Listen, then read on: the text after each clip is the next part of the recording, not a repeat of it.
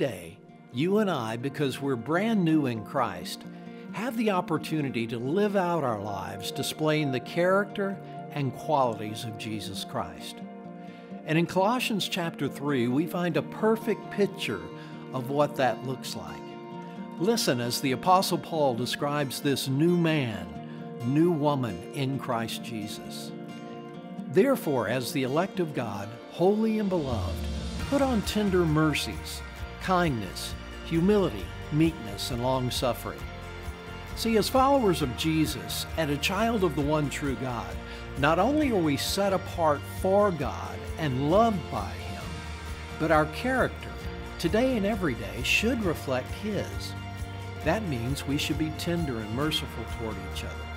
We should strive to be kind, humble, meek, and patient to those around us.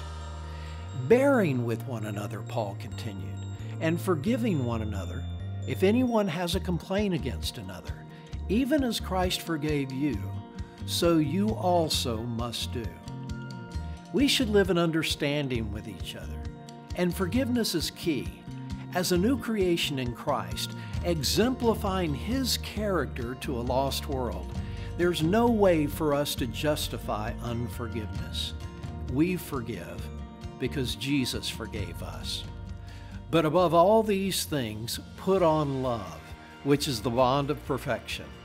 And let the peace of God rule in your hearts, to which you were called in one body, and be thankful.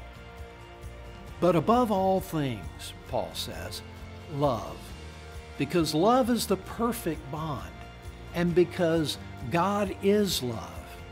And because of God's love, His peace can rule in our hearts, and we can be truly thankful.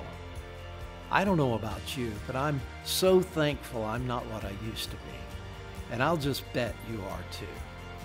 So as we put on Christ today, let me encourage you to wrap yourself in all the qualities of His character found in Colossians chapter 3.